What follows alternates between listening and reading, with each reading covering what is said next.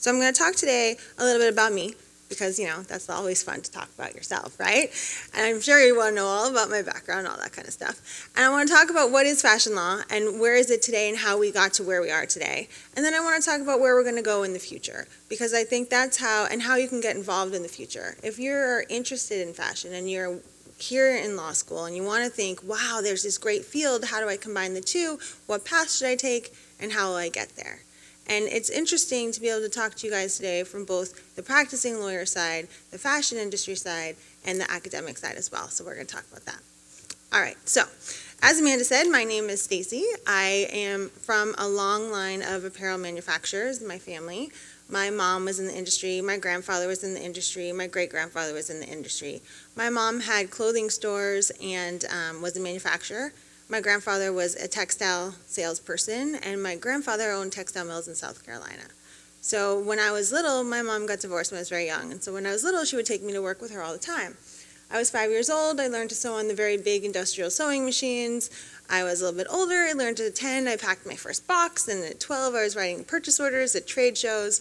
And I tease my mother now, looking back, and there's no such thing as child labor when it comes to your own children, right? So she didn't violate any laws, and there I am sewing little things on the machine. Like, can you imagine, right? Like, there's this little, and I was tiny. I didn't hit 5 foot till I was 16 years old. So I was all like this little on the big machines, and they propped me up on pillows. It was very funny. So I would tease my mom that whatever size I was, that's what she did. So when I was a kid, she made kids' clothes. When I got a little bit older, she had preteen, and we sold clothes from people in their 11-year-olds all the way through their moms. So I got hands-on experience in retail and actually working with customers and selling clothes to customers. And my dad, she got remarried. She likes to be married, but she can't seem to stay married. So if I give them it out with like my dad and my stepdad, they're all like, we have this crazy blended family. So that might be oversharing, but you know, there's not that many of us. We could have like a conversation and it'll be okay. So I was in retail, and then I went to college, and I always wanted to be a lawyer. Like always, always, always. And it didn't really seem to be in the cards for me because, you know, I was raised, and my nice Jewish daughter, my mom would take me, I need your help, I need your help. I'm like, Mom, you know, like that's the way we kind of talked. I need your help. And she's like, come work for me. I want to go to the mall. I want to go take the T to Boston. I want to go do all these things. And she's like, you got to help me. I'm like, fine. She's like, I'll give you some clothes. I'm like, okay. You know, so she always knew how to kind of get me to do the right thing. And at dinner, we would talk about the issue she faced at work. And my dad, it's actually my stepdad, she got married at the time, and he was the EVP for Human Relations and Hiring at Stop and Shop, which is a big supermarket chain. I don't know, do you guys have it down here? Okay, sorry, because they started calling it the East Coast in the quarter. So we would talk about like the unions and welfare issue, health and welfare benefits, not welfare like the welfare system, but health and welfare benefits and employment laws and all this stuff. So I was very lucky to be raised in a household where business was discussed and these topics were discussed, and oh, I have to fire this sales rep, or this style didn't sell, or what do we do about this? And then I traveled with her, my mom, all over the country, and we went down to Orlando right in the beginning, whether you think this is good or not, of the neon trend came out. So we were down there when Bum Equipment started, like those kind of clothing lines came out, and it was just really fun, and you got to see the industry, and I learned the industry from an insider's perspective. So I knew what it took to make clothes, and I knew what it took to sell clothes. So then I went to school. I wanted to go to school in Stanford, and my mom wouldn't let me. My rule was Mississippi or East. She's like, you're going to move to California. She knew I loved California. We were out there like 3 times a year with the palm trees buying for her store, you know. And this is then moved a little bit forward. So like when Polo Beverly Hills was really popular, so we were there buying all those clothes for her store all the time. So we moved, I wanted to go to school out there, and she wouldn't let me. And I'm like, I hate the cold weather. Like, we were talking about this a little bit earlier. Like, my hair used to freeze on the way to school. It used to drive me crazy, and I was a cheerleader, so I had like a backpack, and I had my school books, and you had your duck boots on. I'm like, there's no way I want this for the rest of my life. Like, it's just not going to work for me at all. So I ended up at Emory because it's as far away as I could get from New England, and I'm like, I didn't want the brick ivy buildings. I had enough of that. We can't tell I'm a little bit unconventional. So I kind of had to do my own thing. And I went down to Emory, and I was there, and then my sophomore year, she calls me up. It's still all about my mother, right? You can tell that I have some, no, I'm sorry, I'm kidding. So she calls me up, she's like, Staci, sit down, I have to talk to you. I said, okay. She's like, I'm getting divorced, I'm selling my store, and I'm moving to California. Do you want to come? I'm like, Mom, are you kidding me? I'm like, I wanted to do this 2 years ago. I'm at Emory. I love it. I was in a sorority. I was on their cheerleading squad. They don't have football. They don't have basketball. And it was a co-ed squad, and it was awesome because I was a competitive cheerleader. Now I have guys throwing me in the air, and I'm like, this is so much fun. And you think, I'm going to leave this and move to California because now you're getting divorced? I'm like, this is not okay. She's like, fine. So a few years later, I graduate, and this is, again, showing you my age. The Olympics were coming to Atlanta. And my whole plan was to take a few years off. I wanted to work as a law clerk or a paralegal or whatever the right words were. I called it a paralegal, but technically it wouldn't have been a paralegal, which I didn't know at the time.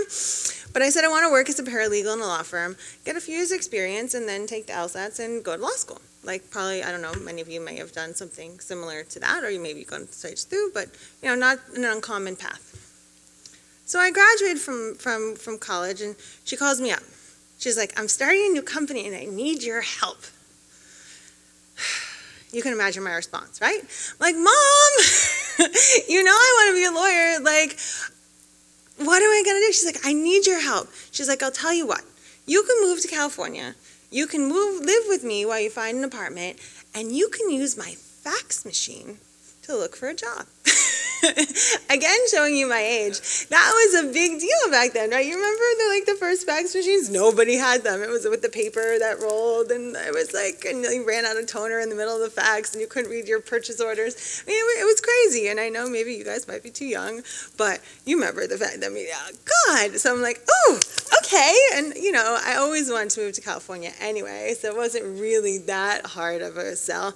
But the fax machine got me to California. So people ask, why am I in California? The weather and the fax machines.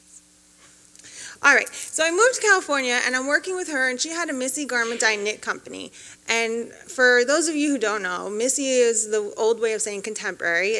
There's different sizes. You have your junior sizes, which is like a 1, 3, 5, 7. Missy is your 2, 4, 6, 8, 10 sizes. And people don't like the word Missy, so now we call it contemporary. But it's really addressed to a sizing system. And as women, sorry, you guys have it so much easier too, but that's a different story. But women, as we grow and develop, they have the juniors, which is like more of a, girls have not developed yet, and Missy is like, oh, we have curves now. So that's the difference in the junior and Missy.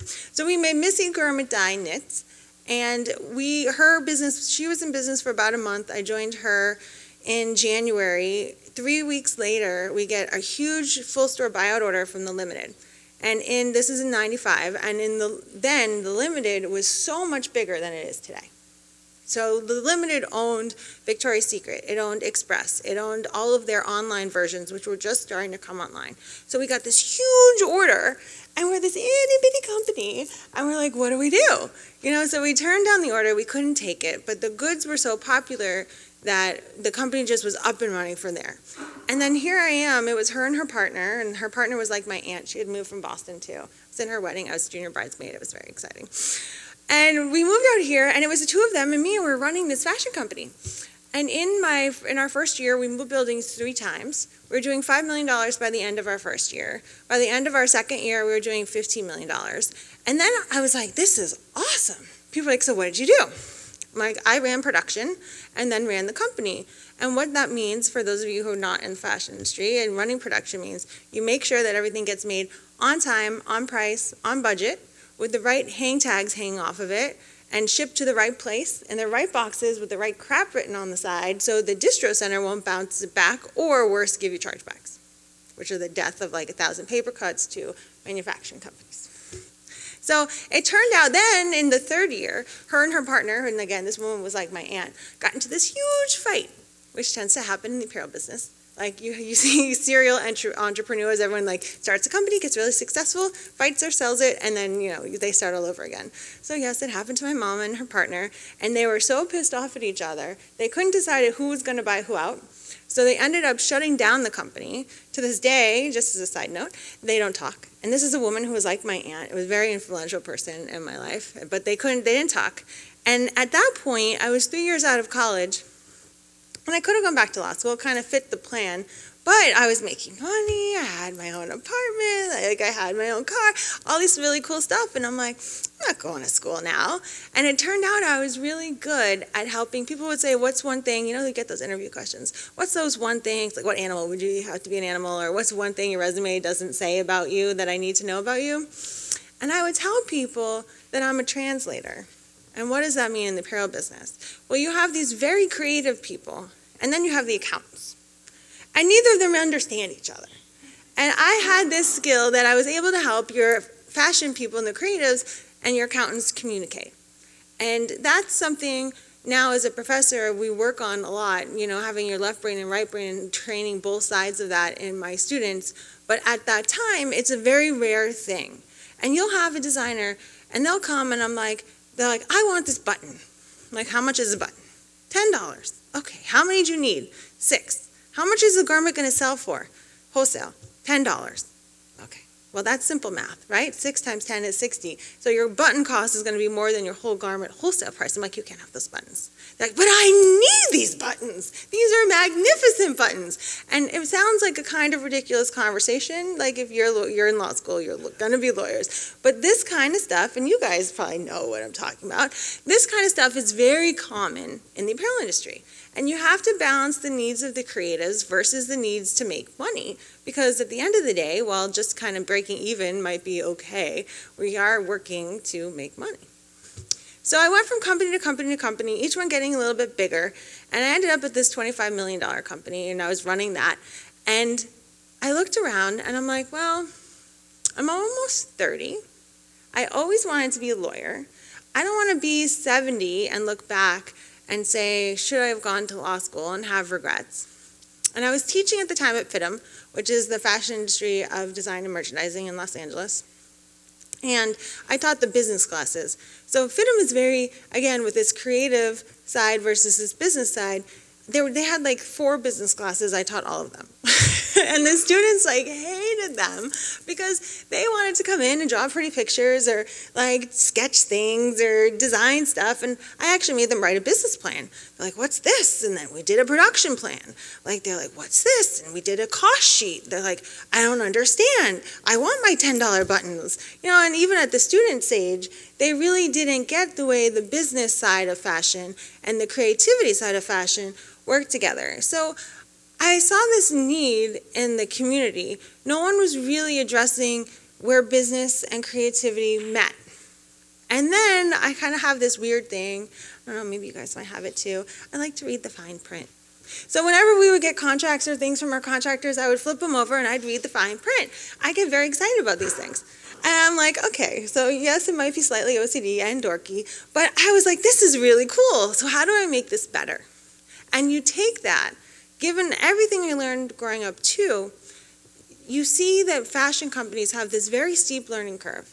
And people who have never launched a company or launched a brand before, so new neophytes in that area, if you could only teach them what they knew at that end of that journey in the beginning and they could start all over again, what would they do different? Because that first launch, that first year, sometimes 18 months depending on your company, that's critical. And that time period will decide whether your company in general will make it or break it. And if you could know the right business things to do to incorporate with your creativity, the chances of success are exponentially higher. So I sat down with some people and I have a few mentors. There's a woman in Los Angeles, I call her the fairy godmother of fashion.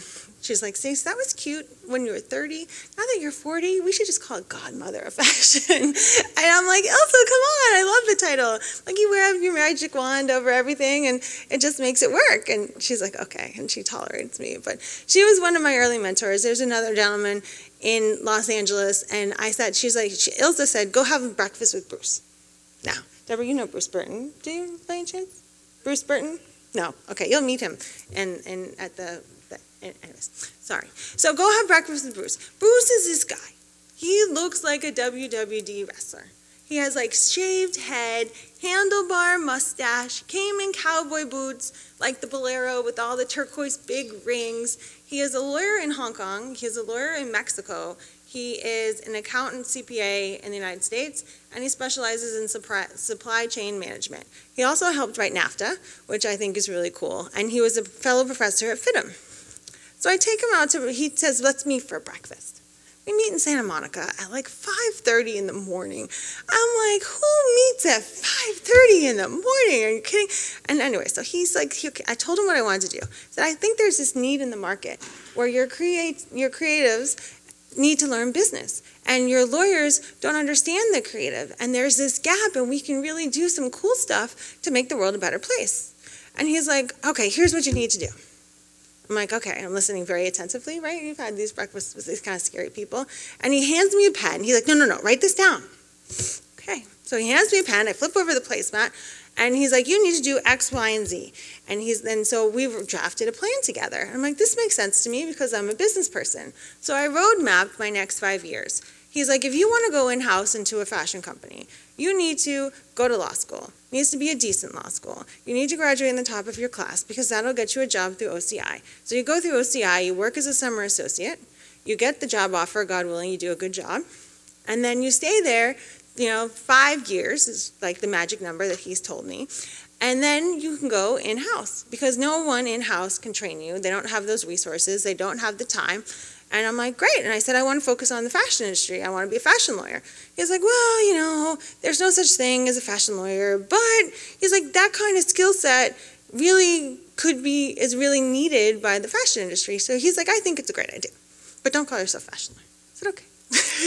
So off I went to law school.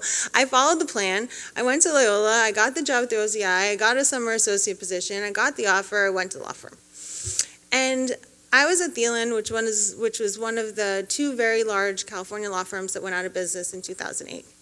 So when I was 2006, I wrote a business plan, and I submitted it to the litigation department head. And I said, they knew my background. They knew the story I just told you guys. And I said, I want to start a fashion law practice group. Here's the business plan. Here's my marketing plan. What do you think?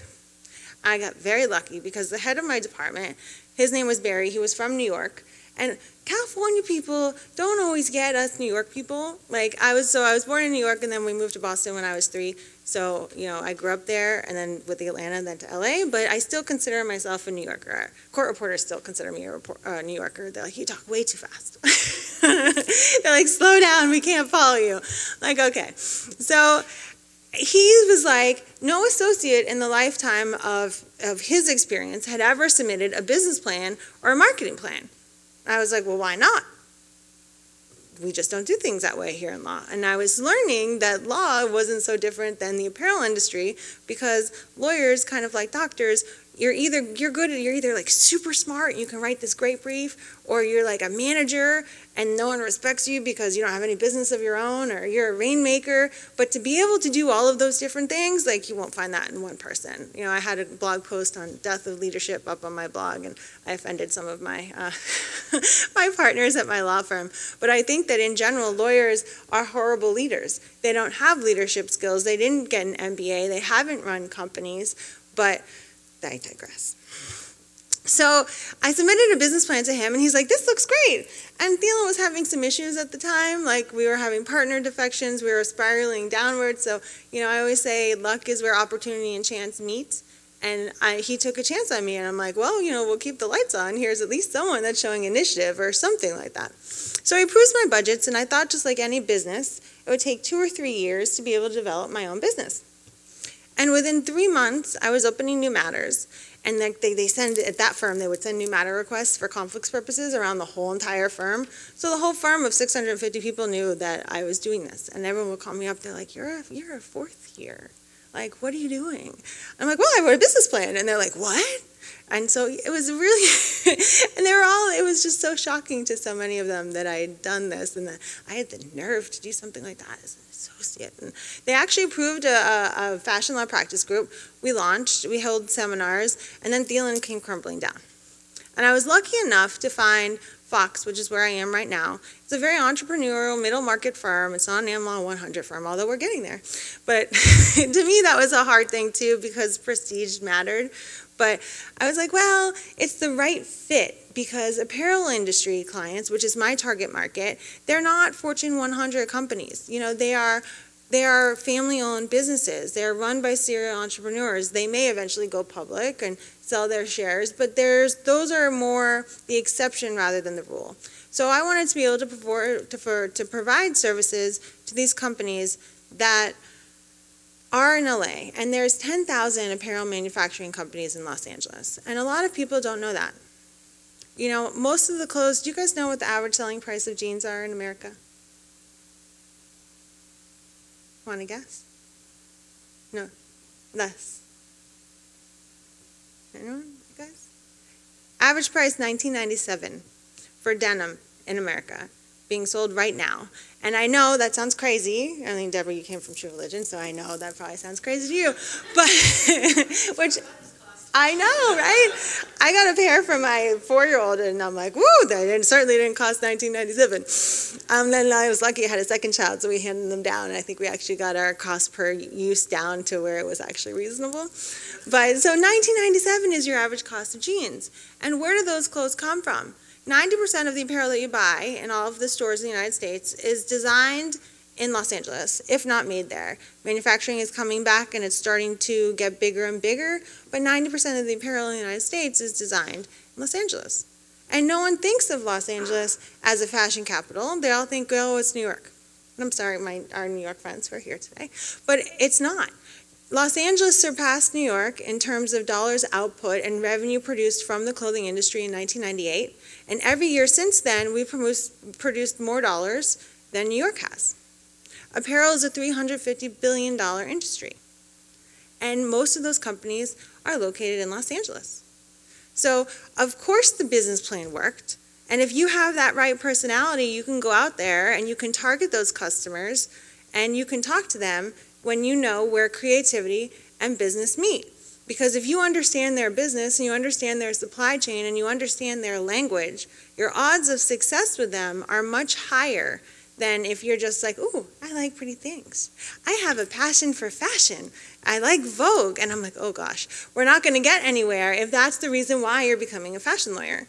When I first started, as an aside, when I first started teaching at FITM, they make you teach Introduction to Manufacturing.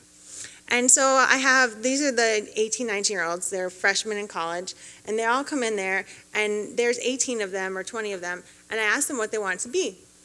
Of the 20 students, 18 people said, I want to be a buyer. Okay.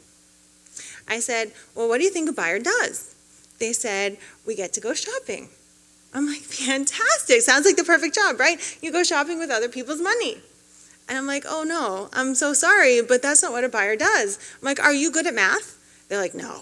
I'm like, well, then you can't be a buyer, because if you're not good at math and you don't understand Excel or spreadsheets, buyers, it's all about money, it's all about numbers, it's all about production flow and scheduling the right goods in the right store at the right time so the right person who walks in can buy it.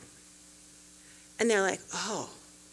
And I'm like, what are you doing here? And we're at FITM. I'm like, why are you here? Who didn't tell you that this is what a buyer does before you enroll in FITM, which is not an inexpensive school? I'm like, yeah. So, problem, right? Creativity, business, laws, how do they work together? And so I set off to solve a problem.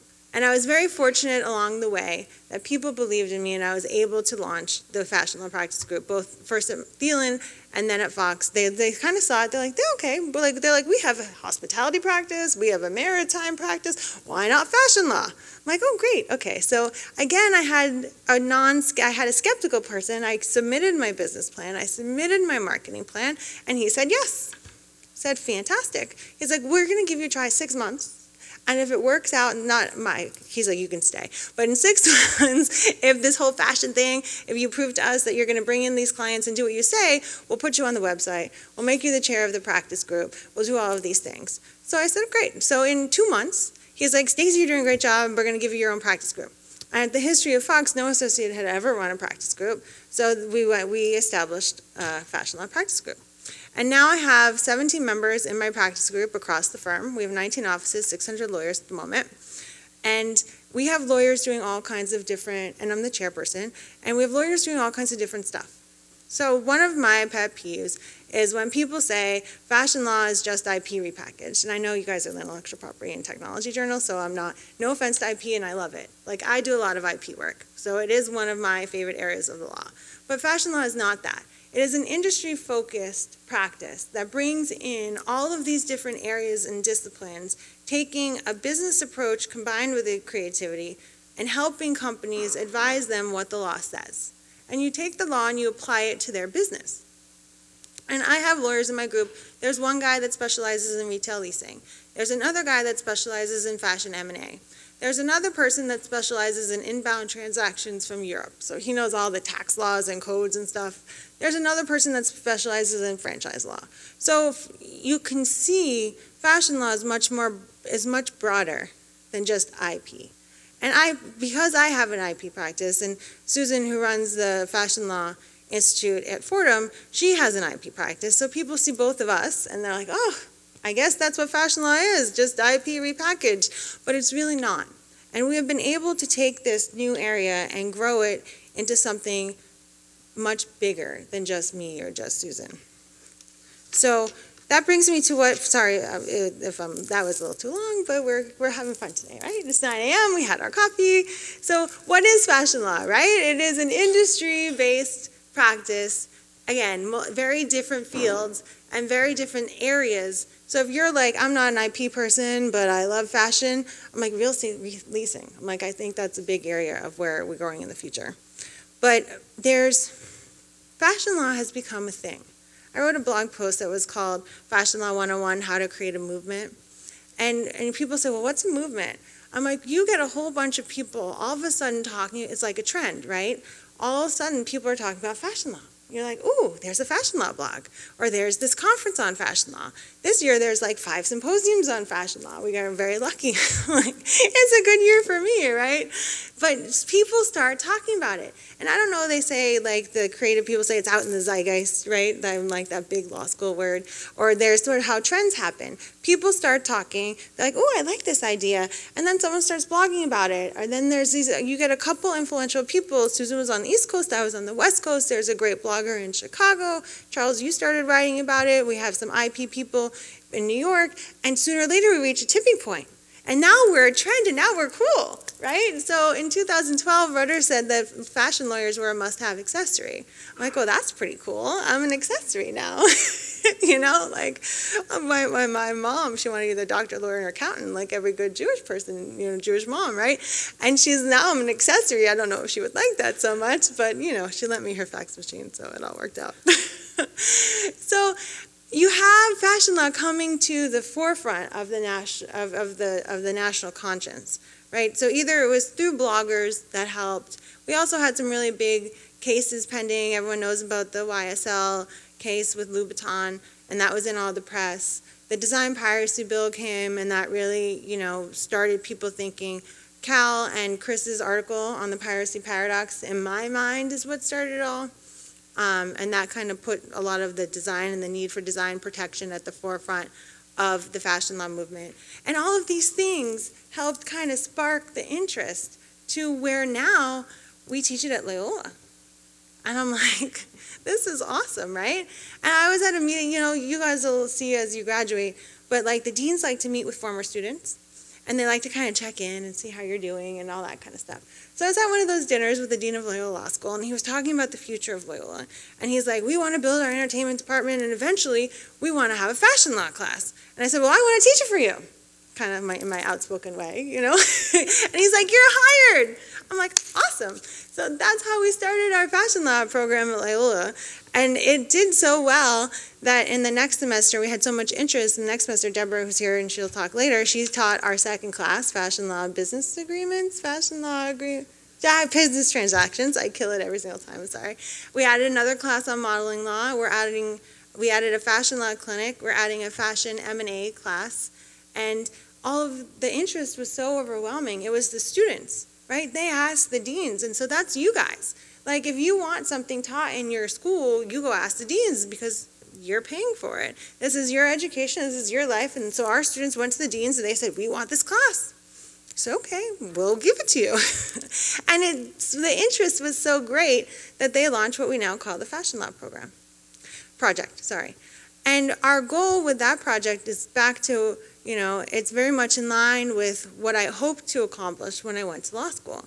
We take these interlocking circles of people and we're going to program and offer them knowledge to help them build a better business or know more about their business before they start. So we have a program for our law students. I get so many emails from people that are like, I'm a practicing lawyer and I want to learn more about fashion law. What can I do? And there's not a good place for me to send them. So we want the lawyers that want to maybe make a career change or didn't take fashion law or fashion law didn't exist when they were in law school.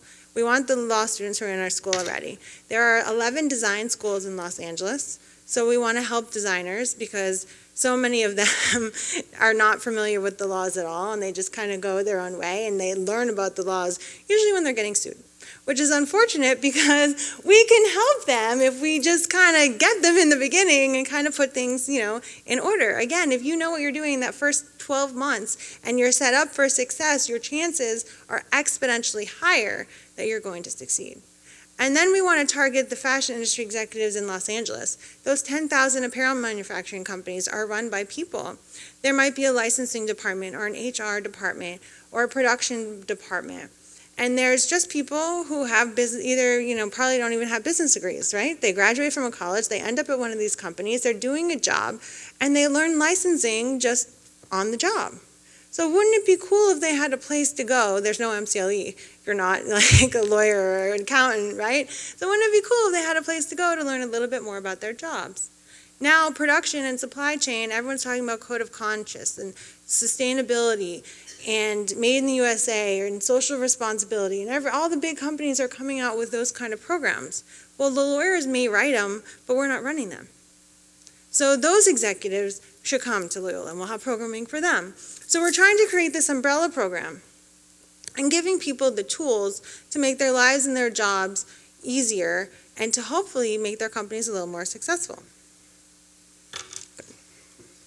So this is, in my opinion, how we kind of became a movement. And this is what fashion law is. We're this broader umbrella that overlaps a lot of different industries and a lot of different people at one point, all at one time.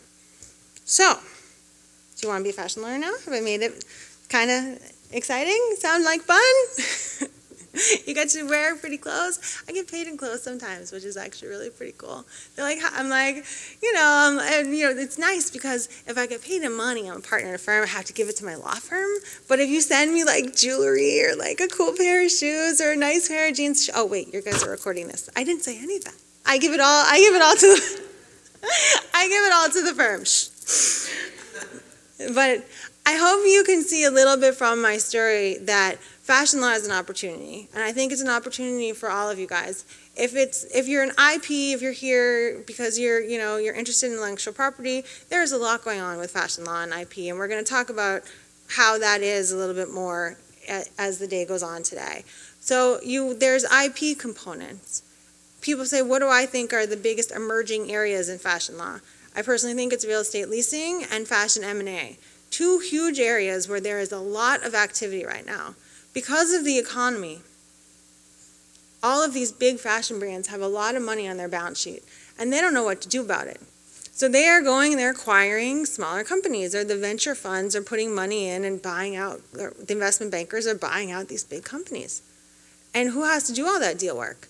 The M&A guys. But they don't know anything about fashion. Like, they got to do their due diligence and clear the trademarks and to look at the processes and look at the code of conduct and all this stuff. Is there a loss? So they don't understand the nuances of the fashion industry, but they know how to run a deal.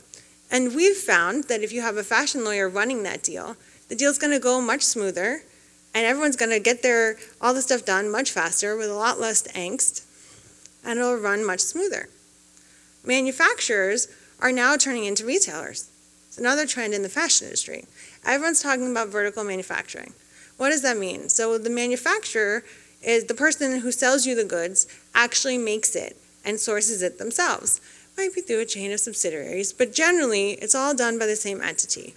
And you're seeing specialty companies open their own stores because they're tired of dealing with the majors like Federated or Macy's or Nordstrom's or Dillard's. They're tired of them making them pay marketing money, or chargebacks I mentioned when I first started speaking. Like if your goods don't sell, the manufacturers make you take returns, they make them give you discount and allowance monies. The retailers make the manufacturers give them all this money. And it really squeezes the margins on the manufacturers, so they're like, we're tired of this. We want to sell it ourselves and make that profit. So if something costs you, say, $5 to make, you'll sell it to the retailer for $10, and the retailer will sell it to the customer for $20.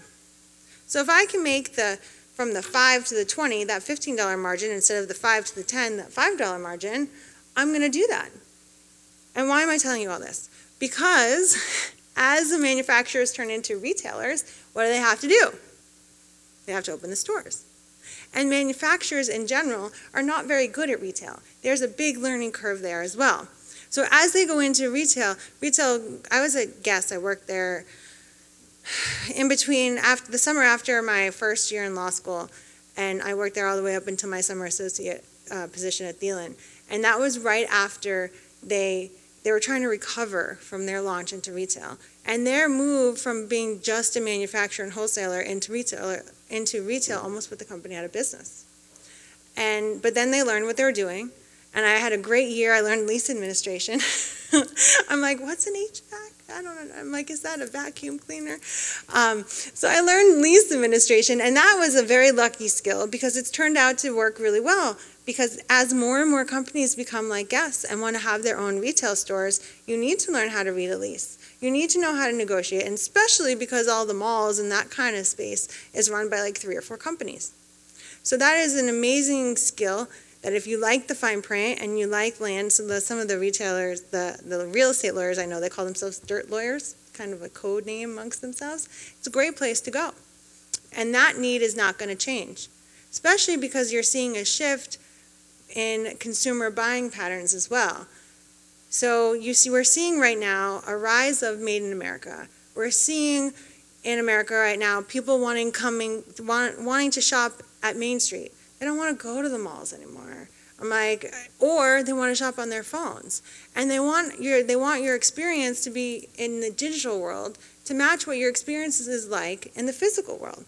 And personally, I can't stand going to department stores. There's nobody there. I can't find anything. It's all smushed together. The visuals are terrible. Like, I don't know how to dress myself, and I'm actually pretty good at it. But if I can't find it, how can I put an outfit together? So with the rise of retail, you're also going to see a rise of digital and e-commerce and privacy and technology. And right now, that's like the Wild West of fashion. Everyone's talking about omnichannel, and what does that mean? Being able to look at products on multiple devices and have them all work together at the same time. Seamless experience from your online world to your offline world. And when you go to a website and you look up some shoes or a bag or a shirt, and you walk into the store, and you're like, can I buy these shoes? The sales associate looks at you like you're crazy. They don't know that there's a special on the website. Half the product's not the same. And then they're like, we can get that for you. So what if you could just walk into the store and show them the product and someone would bring it to you? Or what if your phone knew that you were walking into the store and where you were looking and what you were looking at? Oh, wait, that happens already. Most of the major retailers are tracking your patterns when you walk into their stores. Now, they collect data about you as well. You're on their Facebook page, they're on their mailing list, you pay by your credit card, and they have the ability to take all this data and funnel it down and correlate and have these algorithms that they can predict your shopping behavior. They send you targeted emails based on your pattern. Their GPS in our phones allows them to track us. Is that okay? I don't know, but they're doing it. They don't know, but they're doing it. So sooner or later, you guys are probably going to be the ones that write those laws or write those terms and conditions or write those warnings, or maybe you're going to sue them to stop.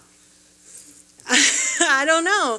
But that is the great area of where fashion law is going. Because someone needs to write it, and you need to understand how the retailers work and why they need all this data to kind of fix it, right? Right. I'm like, did you know that they're tracking you on your GPS on your phones? When I learned that and I saw my first map, I'm like, oh, this is amazing. And right now it's blind, like they don't know who you are, at least most of the ones that I know about. So they'll just see a little map and they'll see how long, it's like the page views online. Like they know where you've gone, where your eyeballs are, what you looked at, for how long you were there. I'm like, that's incredible. I didn't know we had that technology. I'm like, and I didn't know they were watching. Like you figure there's like your sense of privacy or your expectation of privacy when you go into a department store is very low. You know that they have cameras, but you don't know that they're watching your eyeball movements. Like, to me, that's just amazing. And that's the way the world is going, and that's what I get to do every day. Like, it's so cool. I'm like, so what do? I'm like, we have this new really cool program. We want to implement this in our 300 stores. How do I make sure it's legal? Like, I don't know if anyone knows that question, but let's figure out the answer. So I get to draft all those crazy terms and conditions that I used to read as a kid, when I was right out of college, and it was really exciting for me. And so there's all this opportunity for any of you to kind of go into this area. And it's really important, if you want to start this journey, I would recommend to you that you make a plan, right? It doesn't have to be sophisticated. You can take out a piece of yellow paper on your computer or even on your phone.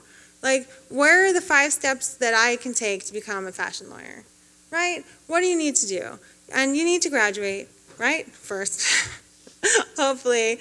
And then you need to become a really great lawyer. And then once you understand the practice of law, 2 or 3 years is fine. You don't have to be a lawyer for a really long time. Then you can start focusing on industry. And while you're learning how to be a lawyer, learn about the fashion industry, right? You get a part-time job at the Gap. Great training. Or wherever, pick your favorite store. Learn retail, work at Starbucks, that's fine too. Learn how to interact with customers. Understand the business of fashion. Read Women's Wear Daily every day. Start reading some of these blogs that have really kind of changed the world a little bit, because they give you access to information and insight to information that you couldn't get when I was your age, So you can too join the movement, and it would be really nice to see all of you join us. I think that there is a lot of good that we can do. That creative, the business, and the legal coming together to create something new that didn't exist before. That's very exciting for me. I go and Loyola's like, go get us some money because we're launching this fashion law project. I'm like, okay. I didn't know fundraising was part of my job, but I'm like, all right. I'm like, what do I need? So they tell me what I need to do. What do I need to say? Okay. So just go out ask people for money. And when I do that, I'm like, look at what we can accomplish together, right? You have the ability to be in on the ground floor of this thing called fashion law that's never been done before. And we can create it any way that we want.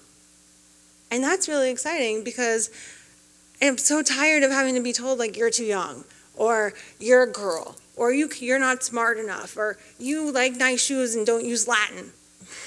Who cares? And as you can use Latin if you want, and you can dress in a nice outfit, or you can wear a suit. As long as you provide good services that are on point to your clients, I don't think the rest of that matters. That's my personal opinion. I know there's a lot of people who disagree with me that you have to wear a suit and look in a certain way, but I don't think that that's true. But here it is, we're creating this. And it's soon enough in this fashion law movement that you can help be a part of it. And you can make it into whatever area, maybe there's some facet of the fashion industry I haven't mentioned, and that's your area of interest. Well, I would think it'd be fabulous if you kind of follow your heart and your passion and put that together and maybe help change the world a little bit. So I was asked by a recorder, did you set out to change the world?